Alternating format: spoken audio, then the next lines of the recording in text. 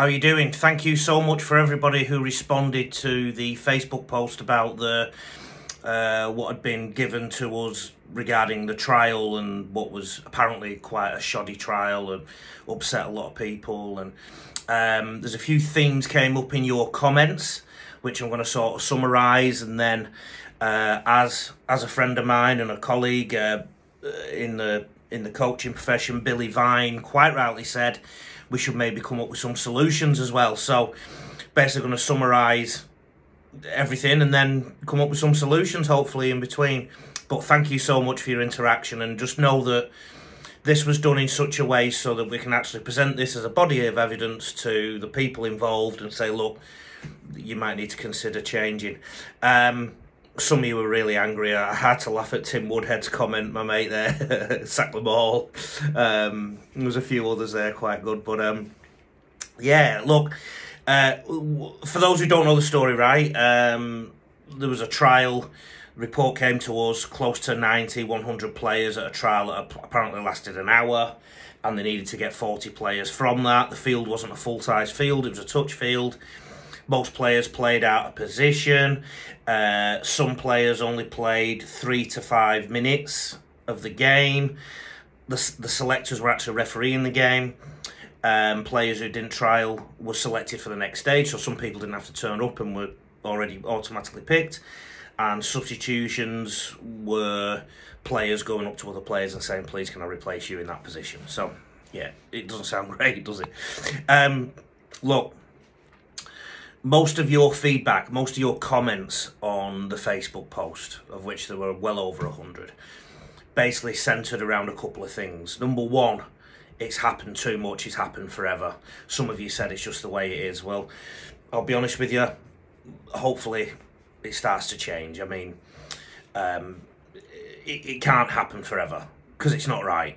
Okay, it's got to stop, and maybe Rugby League needs to be a market leader in this, because other sports have similar nepotistic issues or disorganisation issues. Sorry, but let's be a market leader in this if we can.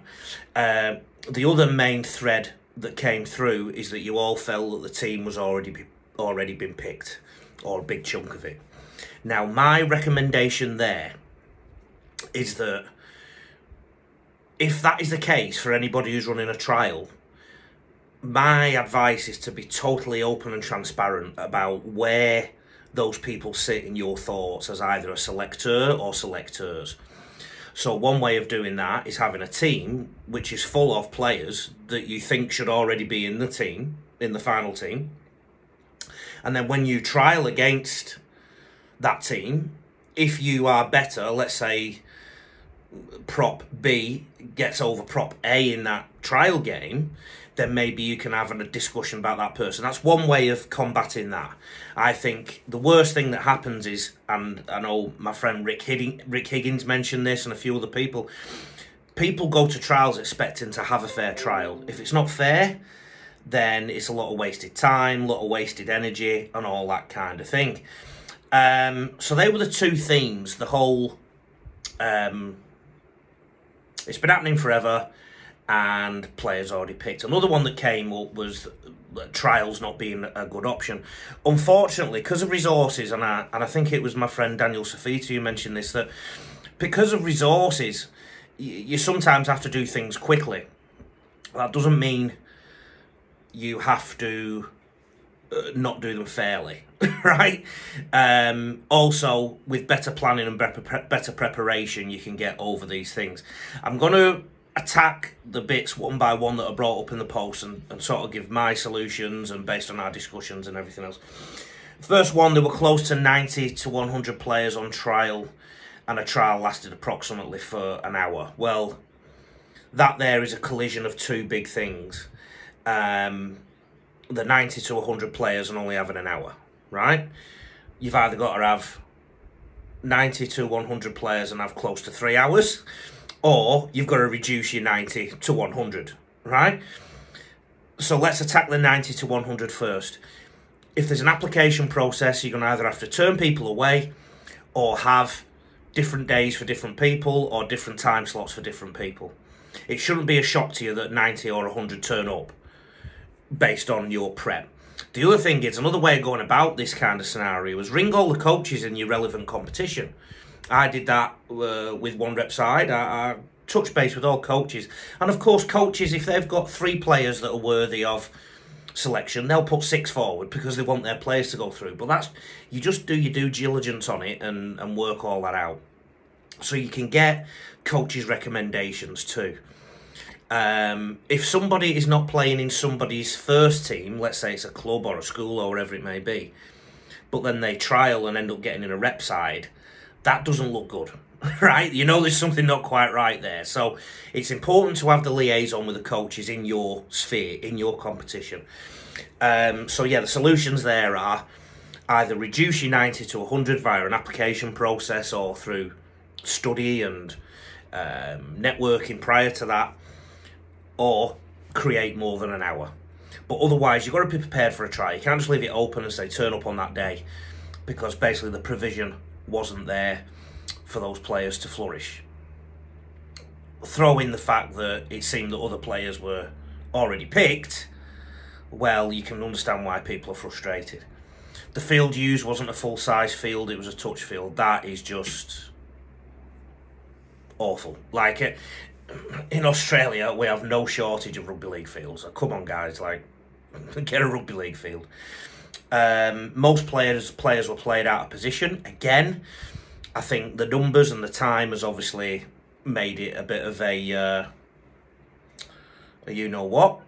And the way around that is, again, it's your preparation for the trial. So you get your players to write down what positions they want to be tried in. You can actually structure it, right? You can say, right, Billy or Jane or whatever, you're playing the first 15 minutes left edge or whatever it may be, right? Because they've asked for it. And you can also ask them to name 2 positions maximum, right? But again, with these time constraints and everything else, this was always going to happen. So your time constraint and your numbers have thrown you right off. Some players only receive 3 to 5 minutes of playing time. Again, factor it in, structure it, stop the game every 10 minutes maybe and say, right, you lot, you're on. If I'd have turned up and there was 100 players and they were on a touch field, we would have been going for longer than an hour.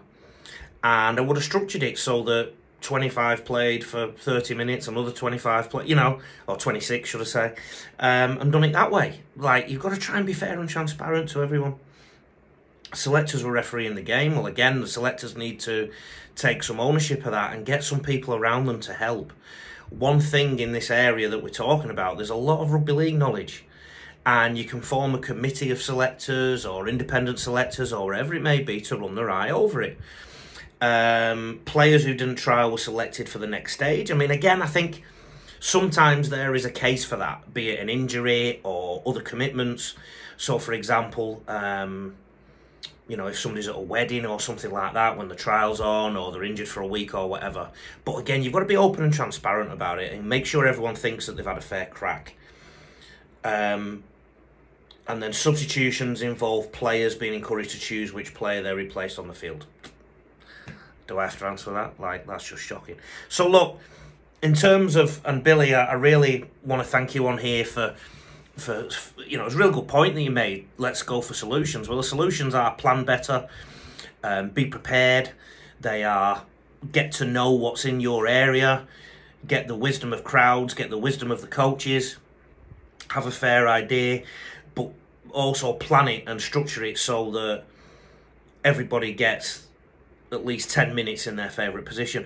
Some people, I think it was Mr. Safiti again, said trials aren't the best way, or somebody said trials aren't the best way, you need to watch them over games. Well, that's very hard if you've not got the resources to do that, but what you can do is build up a network with all the coaches. And you can also ask the opposition coaches which players they've feared on the other side. And before you know it, you've got a great set of eyes there that have come up with some good information for you. I'll tell you why this is important though. It ruins kids' lives. It changes their directions. It takes people away from the game. There was a coach, Rick, who mentioned that one of the reasons he's away from the game is this kind of stuff happening. It's happening too often.